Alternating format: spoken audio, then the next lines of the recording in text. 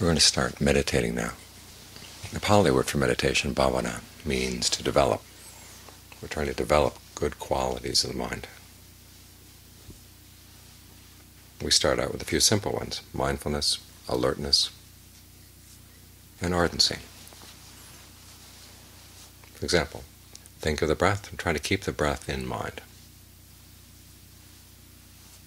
That's mindfulness, the keeping in mind part. So you have to start out with an intent. You're going to stay with the breath all the way in with the in-breath, all the way out with the out-breath, and then with the next breath, and then with the next. Although take it one at a time. If you start thinking about how many breaths you're going to be with in the course of the hour, you lose it. You've got just this one breath right now.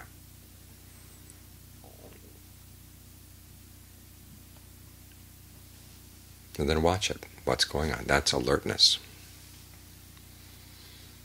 To see how it feels.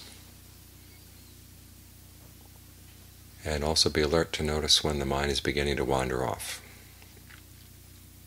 If it wanders off, bring it right back. That's the beginning of the quality called ardency. In other words, you really do want to work at doing this skillfully. So when the mind wanders off, you don't just let it take a long time to wander around. As soon as you catch it wandering off, you don't even have to let the thought be completed. Just bring it right back to the breath. And while you're with the breath, the quality of ardency means trying to be really sensitive to how it feels. Because you want a way of breathing that feels good. If it doesn't feel good, you're not going to stay.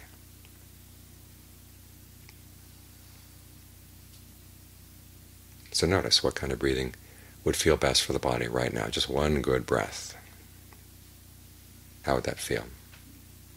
Would you like a breath that goes all the way down to the abdomen? Would you like long breathing, deep breathing, shallow breathing? Slow or fast? Heavy or light? Short or long? Whatever. Just pose that question in the mind. What kind of breathing would feel good right now? And see how the body responds.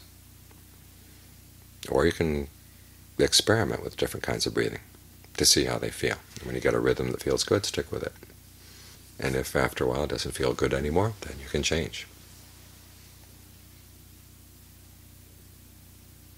So the quality of ardency doesn't mean that you put a lot of effort into it, just on the one hand that you're continuous in your effort, and you try to be very, very sensitive.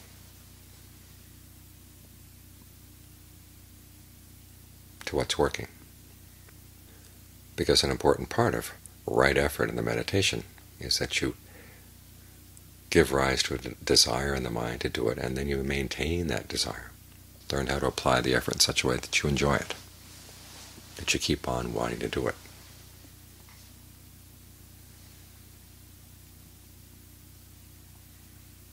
It also means that there are different kinds of effort you can exert right now. If the mind is with the breath, you want to maintain it. If it's not with the breath, you want to drop whatever it's going with and come back to the breath. In other words, you don't simply note what's happening, good or bad. If you notice that something happening is skillful, you try to keep it going, get it stronger. If it's not skillful, try to let it go.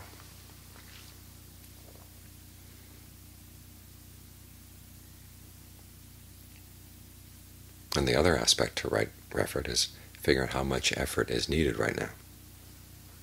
A lot of energy, or just enough to keep things going. Because sometimes if something unskillful comes up in the mind, all you have to do is look at it and it goes away. You recognize, oh, this is some place where I don't want to go, and it drops out of sight. Other times simply noticing is not enough. You've got to exert some effort again to get rid of that unskillful whatever. And the effort here can be what the Buddha calls physical, i.e. using the breath, making the breath as really comfortable as you can, so that you're not interested in anything else, that it feels good coming in, feels good going on. That sense of goodness just saturates every little cell of your body. When there's a feeling of ease with the breath, allow it to spread around.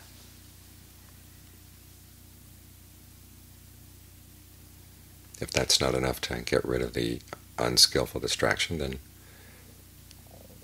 look at it, see what kind of distraction this is. Is some place you really want to go? Many of the thoughts that distract us are things that have been churning around in the mind all day long. There's nothing new. You don't learn anything new, you don't gain anything new by following them. Why would you want to? Learn to question them, see them as a process of cause and effect. Where does this thought go? And most of your thoughts don't go anywhere. Or they may go to something that's really unskillful. That helps you let go of them.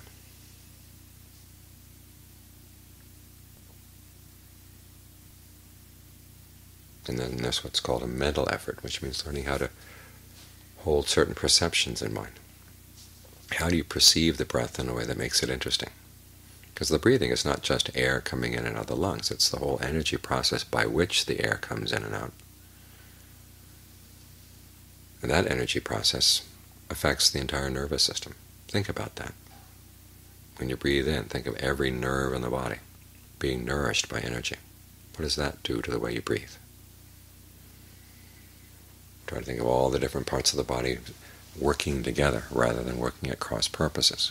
What does that do to the way you breathe? What does that do to the mind? Try to find the way of perceiving the breath that makes it more interesting and makes your distractions less interesting.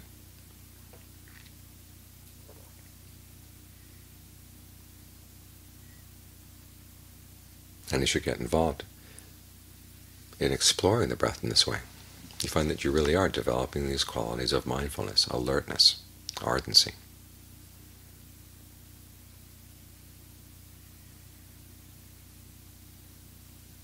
The mind feels energized. It feels more awake, more alive.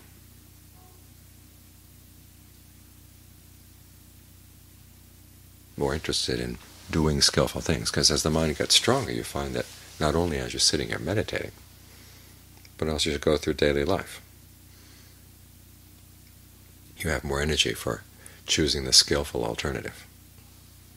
A lot of times in day-to-day life we know what would be skillful or unskillful, but we just don't have the energy to put forth the effort. It seems too much, too hard. And so we keep on making unskillful choices day after day after day. But as the mind gets more energy, you find that you get tired of the unskillful choice. You'd rather have put in the effort to get the good results that you really want. So these qualities of mind, as you develop them, don't stay developed only while you're meditating. It's like going down to the gym. As the body gets stronger, you're stronger not only in the gym, but as you go through your activities throughout the day. So we've got a whole hour here. And your only responsibility is work directly on the mind. The events of the day, the events of tomorrow, and just put those aside. Give the mind a chance to develop, to grow, to gain some strength. And as for your responsibilities outside of this, don't be afraid. They'll be there when you come out of the meditation. But if you give the whole hour to the breath, give the whole hour to developing mindfulness, alertness, and ardency, you'll be in a much better position to take on whatever other responsibilities you have.